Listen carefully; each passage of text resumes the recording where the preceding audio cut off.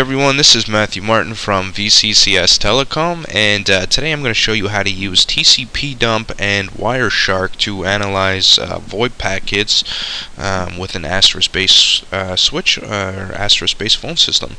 What you're going to need is SSH clients such as PuTTY.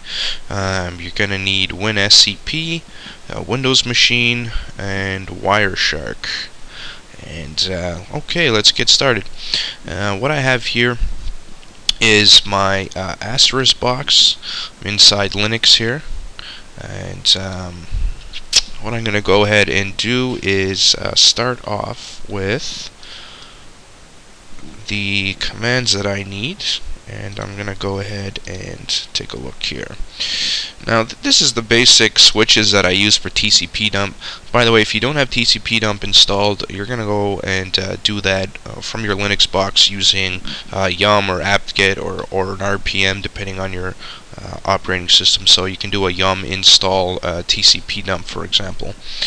So let's look at these switches here. So we're doing the tcpdump is the command, obviously, -w, so we're specifying an output file, which is here. I prefer to put it in the temp folder just to keep things straight and narrow. The -p, don't start in promiscuous mode. -n, we don't want to do name resolution, we're just going to use the IPs to capture.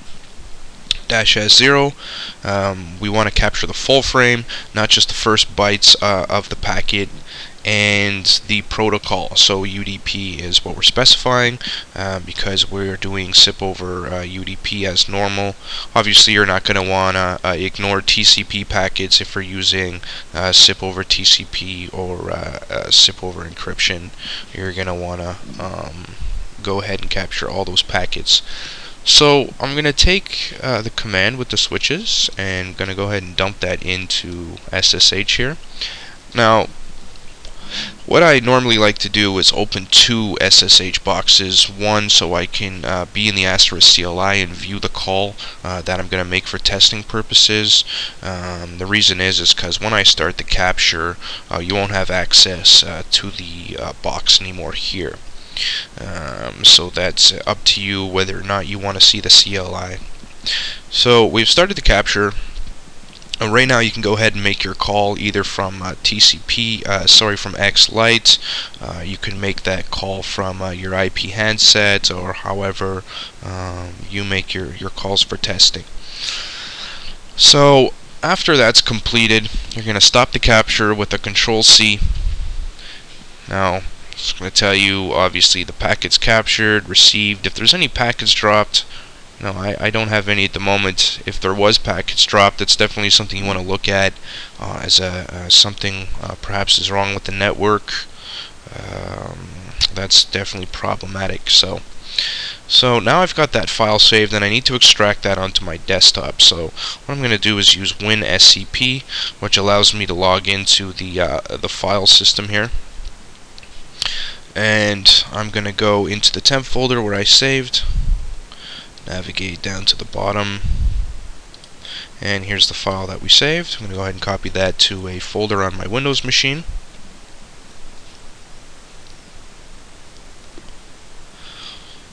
And I've already done one here, an asterisk fail. And so what I'd like to do is open this one here, and you're going to be running this in Wireshark, which is freely available. That didn't work here. Alright, so Wireshark's going to open this file up, and we're going to see all the packets that were captured on the network. What we want is specifically the VoIP packets. So we're going to go up to the telephony tab. We're going to click on VoIP. You also note that there's actually SIP, and there's just RTP if you want to just analyze the RTP streams, which is good for any jitter, echo, choppy calls. You know, you can jump right to RTP. So for this particular failed call that I had, it was a problem with one of my providers, and I could see here the state was rejected. And of course, when I had spoken with the provider, you know, they were telling me that they have thousands and thousands of calls, and that they don't see why it would be their switch, and kind of a standard attitude sometimes in the industry. So of course I capped the packets, and I can go ahead here and I can hit the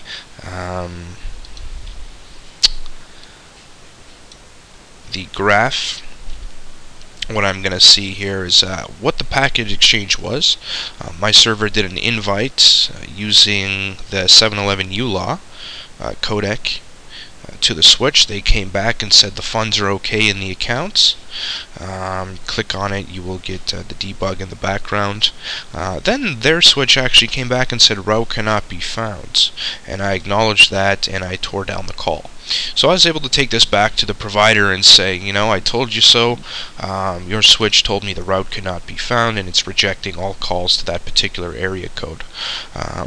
Other things you'll see in here could be, any 503 errors, 404s, invites denied. You may have unable to authenticate, and you'll be able to see in which direction that message came from or was going to.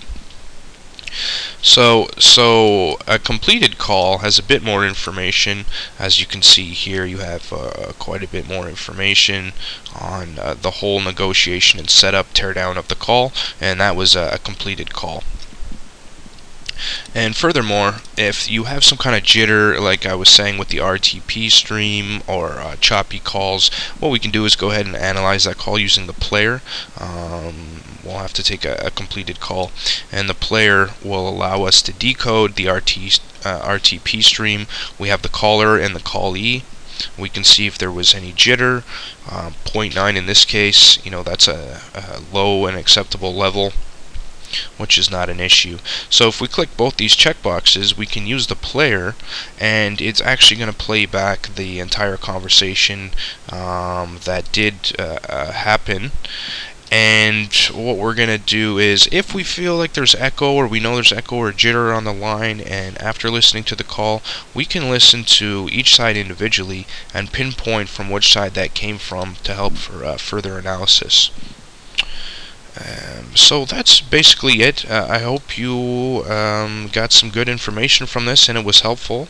I appreciate your time, and I will leave a link in the bottom section of the comments here to the website that I use for further information on using tcpdump and the switches, and you can go ahead and check their site out if you would like to know more information. So thank you very much, and we'll see you next time.